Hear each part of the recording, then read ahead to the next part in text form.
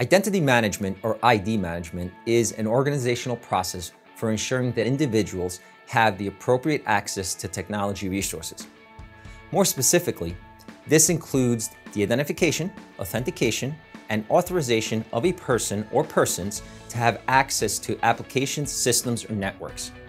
With the advent of Bring Your Own Device, BYOD, and the cloud, many companies have strayed away from proper ID management, causing a serious lack in security and increased complexity for staff to access all the variety of applications that are now available.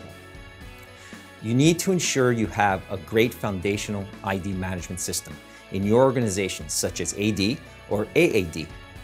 From there, you can secure access to various organizational applications, while with the use of single sign-on, SSO, make it easier for your employees to access all these applications.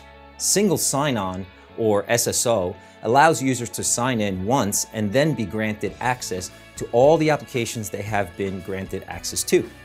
This allows us to use very complex passwords along with MFA for the initial sign-on and then permit access to employees across multiple platforms with ease.